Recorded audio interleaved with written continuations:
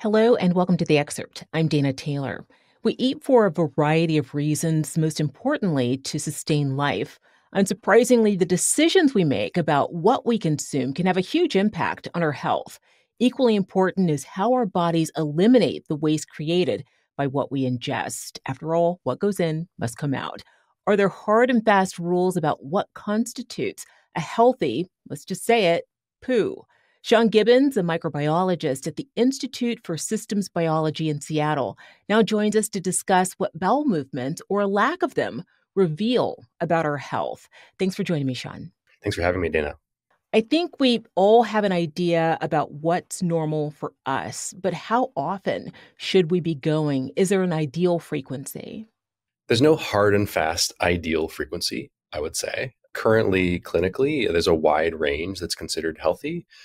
Everything from 3 times a week to 3 times a day is considered fairly normal, and that's very wide. But based on what we'll talk about here soon, I would say maybe once every other day or a couple times a day is probably where you want to be. That's kind of the Goldilocks zone.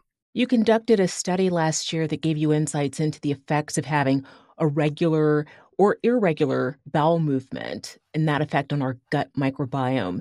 First, how many people took part in this study and how were they categorized? So this was a large cohort of individuals from a scientific wellness company called Aravel, and we had approximately 3,000 to 4,000 people in this cohort.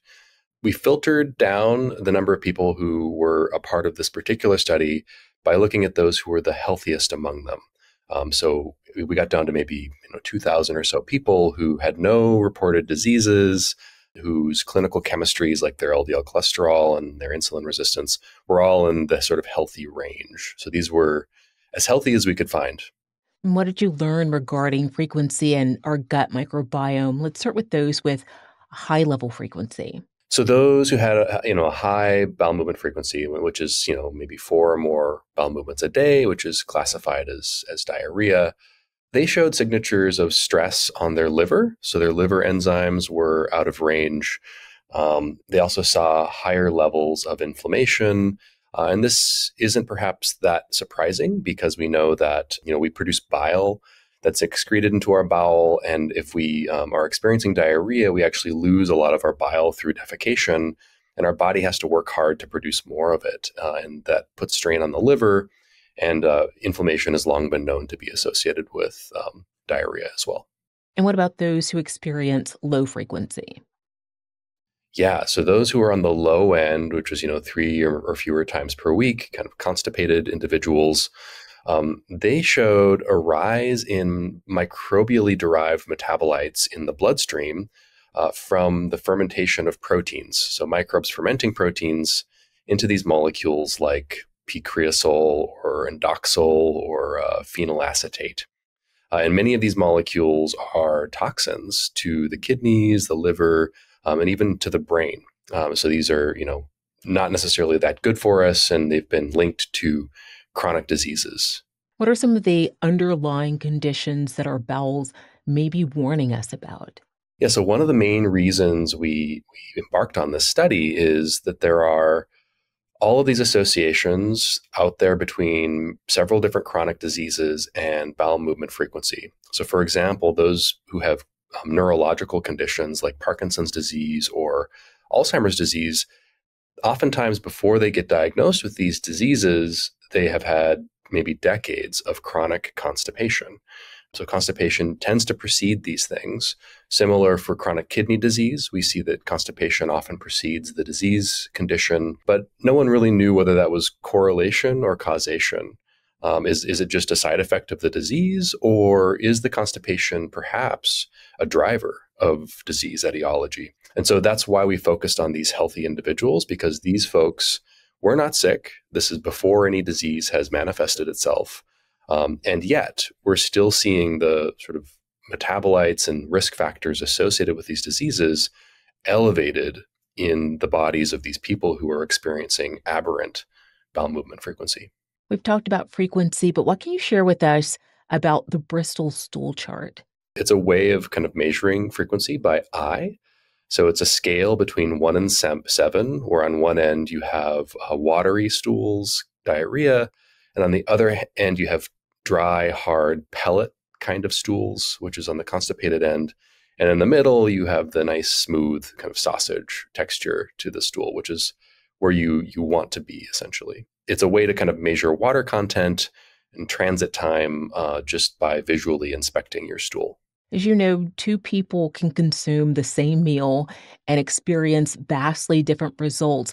What are some of the things that impact the amount of time it takes for food to make its way through our digestive system, and why is gut transit time important? Yeah, it's very important. And it's a bidirectional communication between our bodies and our microbes. So, first of all, the amount of dietary fiber we consume affects transit time. It keeps the water content of stool high, it adds more bulk, and it promotes the production of short chain fatty acids. So, microbes in our gut prefer to ferment dietary fibers into these organic acids, which are healthful for us. And these acids actually promote the smooth muscle contraction of our bowel and promote faster transit through the gut. But if stool remains around for too long in the gut, microbes start to exhaust those fibers and they switch to the next best thing, which is protein fermentation. And protein fermentation gives rise to these molecules I talked about earlier that were associated with constipation, like phenylacetate or indoxyl or picreasol. And so we know that microbes, when they switch to this fermentation process, they're producing these molecules, and in our study we find that these molecules are elevated in the blood when you are constipated, and that's where they're coming from. And I guess finally, I'd say that microbes are capable of producing human neurotransmitters, and these neurotransmitters can interact with our gut nervous system. The gut is one of the most densely innervated organs of the body. And these interactions with these neurotransmitters can also affect motility and contraction in the gut. Are there other factors such as lack of sleep that can impact our digestive health? Yeah, there's a lot of work I think that needs to be done still in this area, but it is known that long distance travel on airplanes, for example, can give rise to transient constipation. So that's a well-known factor. There's also traveler's diarrhea. People can often catch a bug when they're traveling somewhere, and that can induce differences in their transit time. And then, shift workers, people who have disrupted sleep patterns or abnormal sleep patterns, the schedule of their dietary intake, their eating, can be somewhat different from the normal meal times that most of us experience, and this can affect these processes we're talking about: organic acid production, protein fermentation, constipation, diarrhea. So we know it does affect things, but I think more work needs to be done to understand it better. What steps can people take on their own to improve their rate of frequency and hopefully the health of their gut microbiome? So in this population of people we were studying, we had questionnaire data about their lifestyle. We found some perhaps unsurprising things. So for example, those people who were in this Goldilocks zone of pooping, they tended to eat more vegetables and fruits. So eat your fresh fruits and vegetables. They also tended to be more hydrated. So be sure to drink plenty of water. That helps with motility. And they had higher levels of activity. They were wearing Fitbit trackers, so we could track how many steps they were taking. So, between diet, exercise, and hydration, these simple factors can help improve your bowel health. And when should someone seek further guidance from their doctor? What are a few of the things that should not be ignored? Well, if you're experiencing chronic bouts of constipation or diarrhea, you should talk to your clinician, because these could be underlying conditions of other problems in your body. But bowel movement frequency itself isn't often monitored that closely by clinicians. However, our study, I think, points to the fact that maybe that's the future, right? Maybe the future of medicine should include this as a parameter that we pay closer attention to, because even though we haven't causally proven that the rise of these metabolites in the blood due to constipation will eventually lead to something like a neurodegenerative disease, it seems likely that that could be the case, and that by having long-term levels of constipation or diarrhea, we might be increasing our risk for chronic diseases. So it might be very important to pay attention to it and to keep in that Goldilocks zone. What about colonics? Some people swear that they're the gateway secret to healthy digestion. Do you have a take on that? I don't have a strong take on it. Again, I'm not a clinician. I'm a PhD, so I can't give medical advice, and I don't have a lot of data on colonics, so I don't know a ton there. Other than it is the case that people who are getting a colonoscopy get the functional equivalent of a colonic, right? They get cleaned out before the procedure. And what we find is in people who take Miralax or have themselves cleaned out, it's a window of opportunity for opportunistic pathogens. So we'll sometimes see that people are colonized by organisms like Clostridioides difficile. Even if they don't get sick, they're sort of benignly colonized by these things in these windows of opportunity when their commensal microbiomass is depleted. And then it can lay in wait to a future date when maybe you take antibiotics and your microbes are again disrupted, and this pathogen can look around and say, oh, now there's an opportunity to cause disease. But long story short, I think colonics, I don't know exactly what the health implications are other than they might be windows of opportunity for these pathogens to invade. Sean, this isn't an easy subject to broach, but you've dedicated your time and expertise to this study. Why does it matter? What would you like people to walk away from our conversation with? I guess I want people to think about their microbes. The microbiome, it's a fairly emergent field. It's about 20 years old now.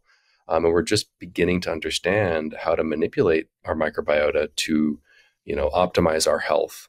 And while, the microbiome, doesn't have a super, super strong effect on human health and disease in the short term, it seems to be critical for our long-term health and longevity. Disruptions to the composition and the functionality of our microbiota are associated with many chronic diseases like we were discussing earlier. And, if you're not paying attention to your microbes, if you're not feeding your microbes with the kinds of things they like to eat, like dietary polysaccharides from plants, they'll start eating you, right? They'll eat your mucus layer, which will thin and cause inflammation. You'll get constipation, and all of these factors can potentially increase your risk for things like diabetes or chronic kidney disease or neurodegenerative disorders. So to stay healthy throughout your lifespan, feed your microbes. One of the reasons we embarked upon this study is the student working on it, Johannes Johnson Martinez. He had family members who had suffered from neurodegenerative disorders, in particular Parkinson's disease.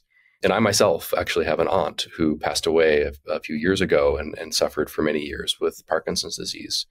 And so we were interested in understanding, what factors could give rise in the long term to these types of conditions. And for both of our family members, these individuals had suffered from chronic constipation for decades prior to the disease diagnosis. And this was a clue to us as to, what might be driving disease in the long run and why we wanted to look in a cohort of healthy people to understand, is this just correlation or causation, right? Is bowel movement frequency actually a risk factor in the long run for these types of conditions? Sean, thank you so much for being on The Excerpt. Thank you. Thanks for watching. I'm Dana Taylor. I'll see you next time.